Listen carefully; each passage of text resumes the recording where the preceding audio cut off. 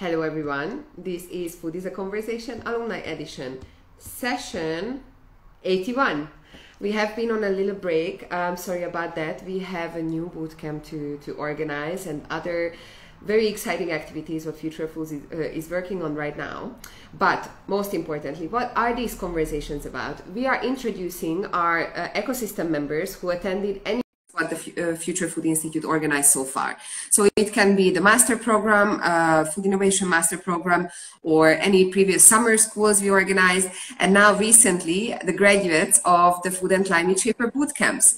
Let them be a digital version or an in-person version. So actually today, our guest, ciao Martina.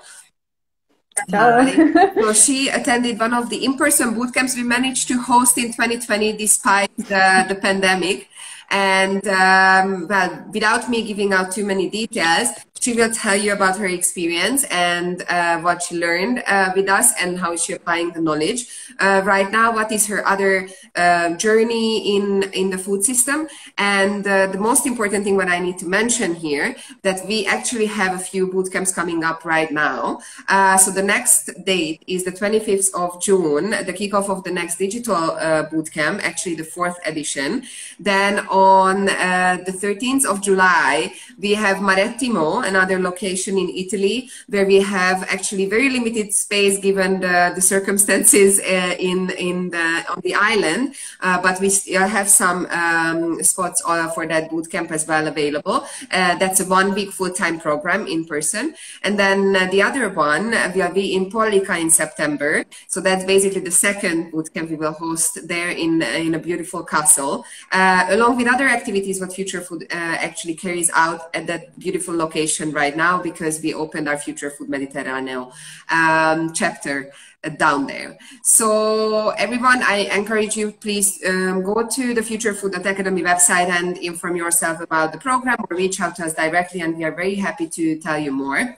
And now, I think it was enough from me. So I would like to hand over to my guest today and ask her, please introduce yourself, tell us where you are dialing in from, and how did you end up on the bootcamp in Pollica last September? Okay. Hi, everyone. Nice to see your participation on the direct. And I'm Martina. I'm almost 26 years old. Right now, I'm near Florence in Tuscany, but I usually live in Turin, where I study. I'm finishing my studies there. And so how I finished in the bootcamp in Pollica? Nice question. I don't even remember actually how, but when I was trying to apply for my master, I just came up on the website of the Future Food Institute, and I was like, okay, I really love what they are doing. They are really trying to bring change here, and it's Italy-based, so amazing. I really liked your idea, and then I saw the boot camps while going through Google, and there was the pandemic and everything, and you wrote me, hey, it will be live. You will meet people and go outside and learn about the Mediterranean diet. So I was, okay, I have to do it. After 6 months of online classes, I was so happy to have this possibility. And so I came to Pollica this September, and it was, I think, maybe the best week of my year, totally. And I really had an amazing time there, and I've met so many guys and students, but not only, also entrepreneurs. And I had the possibility to, connect with a lot of people, and who I'm still talking to, like Lauren, for example, you remember her, and it was nice. And I will always remember, I think you were with me on the sea on that Wednesday on the boat, and that was one of the more magic moments of always. I remember with the sunrise, and on this boat we went to visit this Alice of Menaica, where they fish sustainably, and they explained us how they do that and how important it is. And yeah, I think that was like the best days of all the week. But we had a lot of nice moments where we learned to make pasta, and Peter Klosse helped us in tasting, in the tasting activity, and it was really fun and a really nice experience. I really enjoyed it. So for everyone who is watching this, please guys, go to the bootcamp.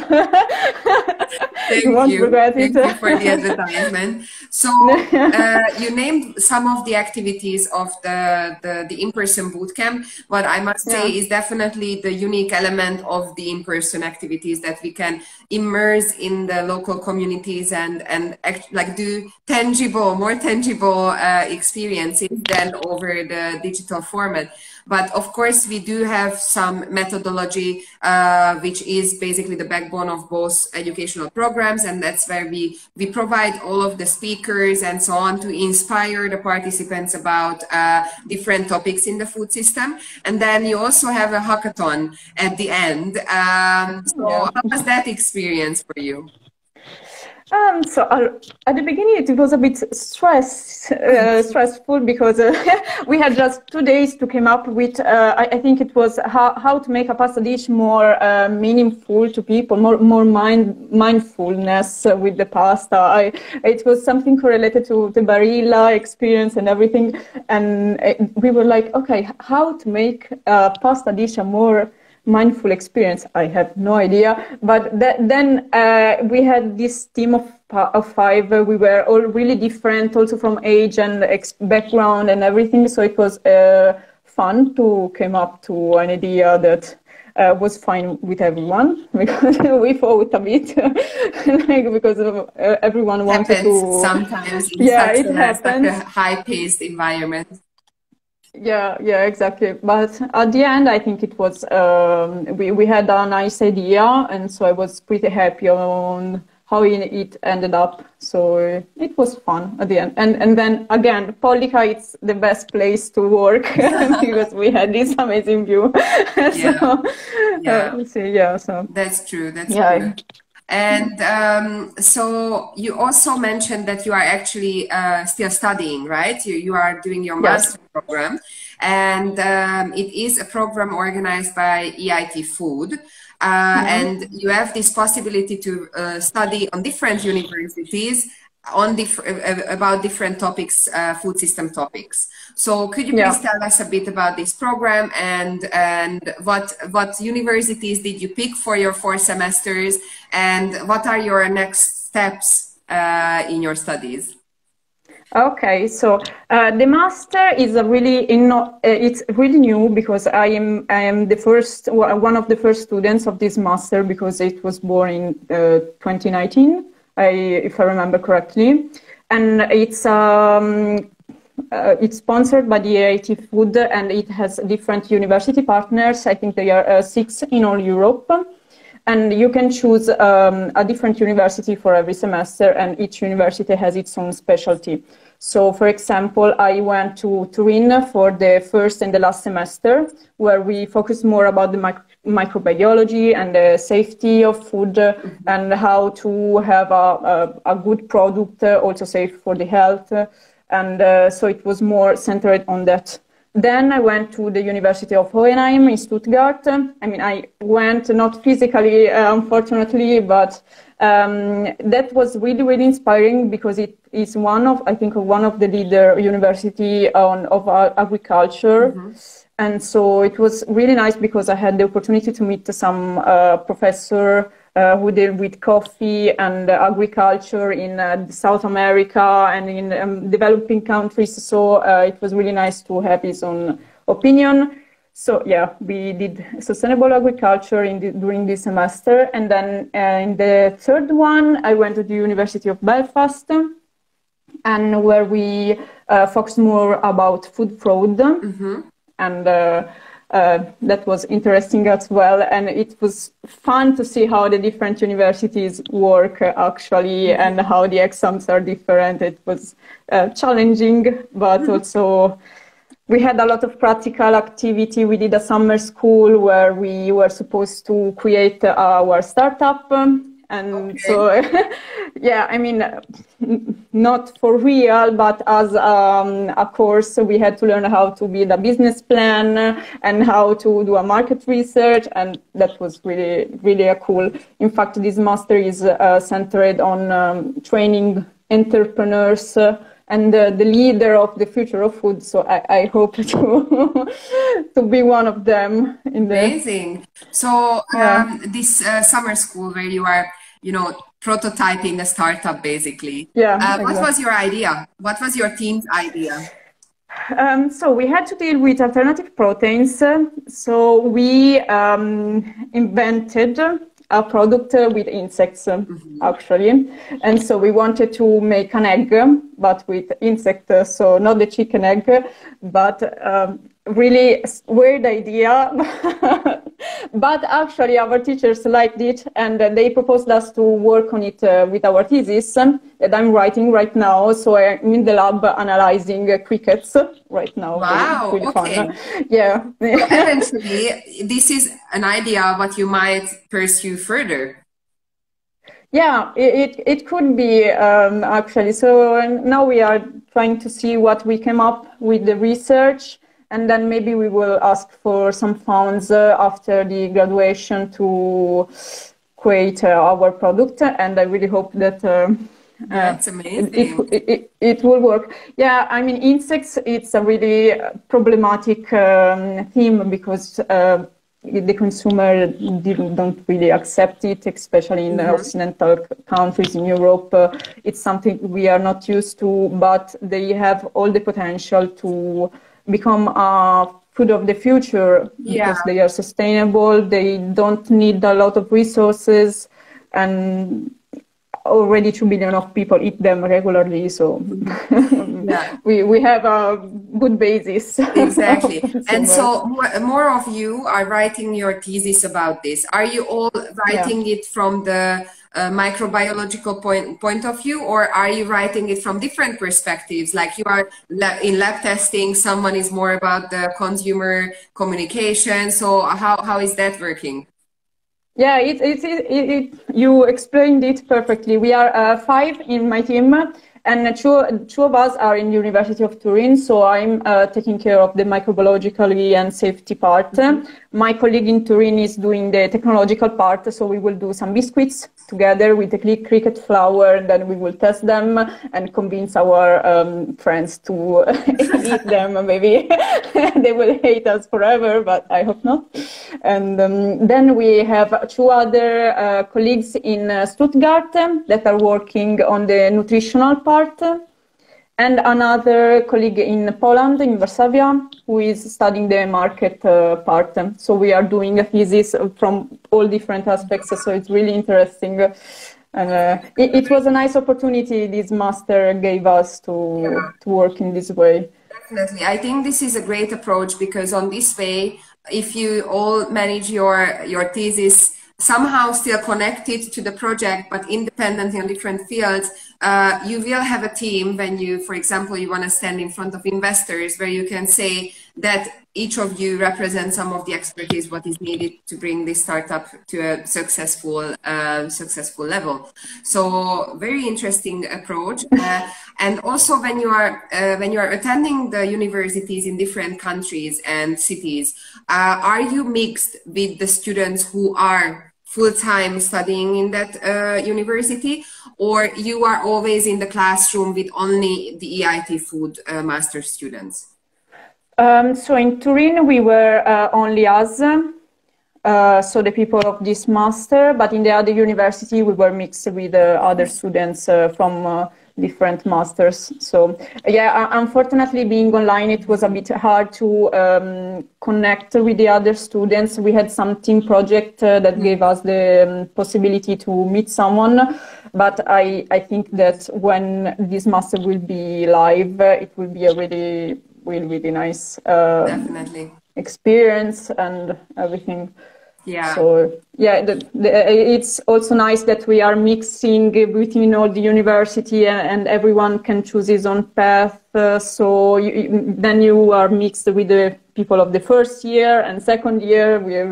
So yeah, I've made a lot of friends from all parts of the world. So amazing, amazing. Yeah. So I assume that's the same for EIT as well. But with our educational program, it's very important for us to equip alumni with tools that they can become active and take action towards a better food system to fight climate change. So you as a graduated climate shaper, how do you see your role in your community? And I know that you live in Turin and now you are at your parents', which is again another location yet in Italy. So how do you take action? So right now, one thing that I'm doing that I really, really love and I really believe it's this volunteering activity that it's born in Turin that is called Solidarietà Alimentare. And it is a group of students, actually. This activity, it was born during the lockdown 1 year ago in May 2020. And we collect the fruit and the vegetables from the wholesalers of Turin, of all the region of Piedmont.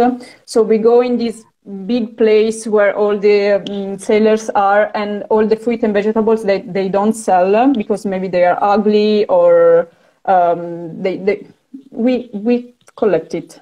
Simply, we collect it, they donate to us fruit and vegetables, we select it, we choose the best one, and then we are connected with more than 50 associations that bring this food to the poor families or people in need.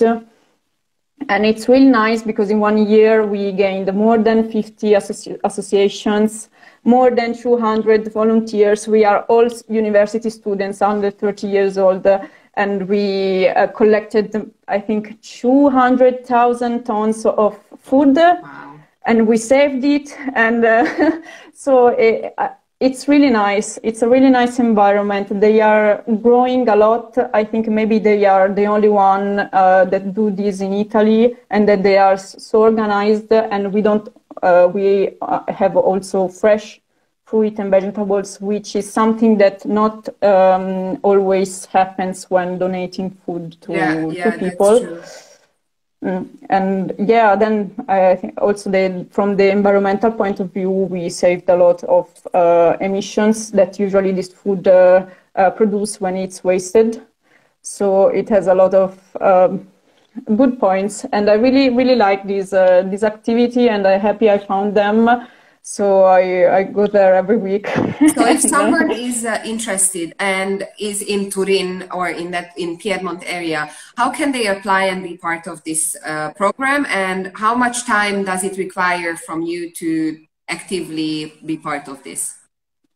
So they can write on the Instagram page. I will say it again. It's called Solidarietà Alimentare. And we also have a website page when you can apply to volunteer. But it's a really nice environment. We are all youngs, and we have fun while working with the music. And so it's we meet usually only on Friday. Mm-hmm. So you are free to come or not. Of course, it's not mandatory to come on Fridays. We are so many that even if sometimes I don't go there for a couple of weeks, it's not a problem. It's we all have our lives and careers and everything to take care of. So yeah, once a week, have fun, we eat pizza for lunch, and then you can bring home some vegetables. My roommates are really happy because we don't have to buy them. So yeah, it's nice. I will recommend it to anyone. And it was a nice way to don't always be at home during the lockdown. Definitely. And you also managed to redistribute this food and avoid them being wasted. So I always have one final question for the alumni. And excuse me, I have another visitor. Sorry about that. He's also very interested. Exactly. Oh, okay. So the question is, how would you picture your preferred food future?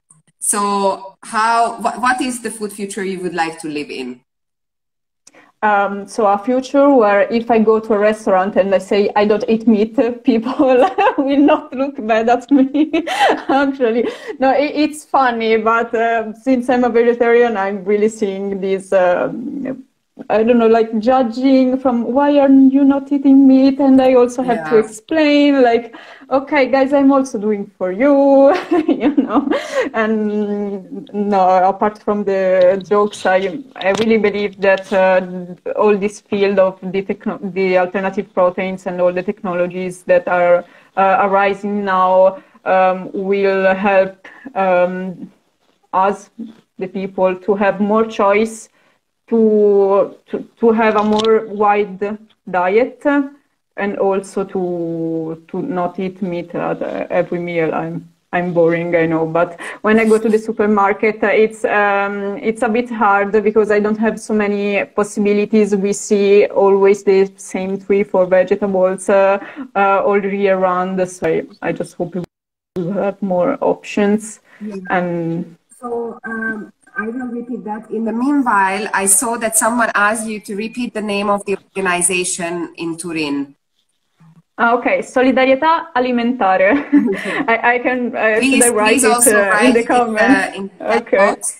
And in the meanwhile, I can completely understand your wish for the future. I am still a flexitarian, so I do sometimes consume meat when I know where it's coming from, and maybe it's actually, well, the sometimes is sometimes because I cannot necessarily afford buying that meat every single day, and it also would not be healthy for us, healthy for the environment.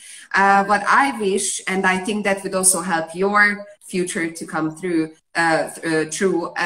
become true, is that people will understand that cooking with vegetables can be actually very creative, very diverse, very filling, and I think we are just not used to it. And people tend to buy always the same products in the supermarket when they go there. And as you said, always the same vegetables are available. So it's like kind of what is the chicken and the egg situation, which was first. But I kind of want to challenge everyone. Try to every week just buy one product, preferably a fresh produce, what you haven't tried before, and try to create a recipe yourself by implementing just basic principles, how to pair flavors with each other. Is salty, is it going with umami better, or is it too much salt then? Or is that bitter is better with a bit of sweet, bit of umami? And like try to experiment, because you can also create your own dishes, and it will also make you feel way better. Yeah, and also I see that Natalie is asking the name of your master program. So okay, Master in Food Systems by EIT Food. I will write it down Martina. Again. Don't worry, you will see my face moving, but that's okay. That's okay. Okay. So thank you so much. For sharing these few minutes with me. For those who joined us later, don't worry, because the entire conversation will be available on IGTV afterwards. And also check out the Future Food Alumni Instagram page, where you can see all of the previous 80 alumni who we featured in these sessions, and you can go and watch on IGTV or on our YouTube channel their stories in such short, digestible formats. And those who would like to join the upcoming Food and Climate Shaper boot camps, because maybe you are not willing to start the full-on 2-year master program, but you still want to get more involved in the food system and how to take action through food, check out the futurefood.academy website and see the upcoming dates for our boot camps. So thank you everyone again for staying with us. Thank you, Martina. It was lovely to reconnect, and we will stay in touch. Thank you. Thank you. It was nice to talk again.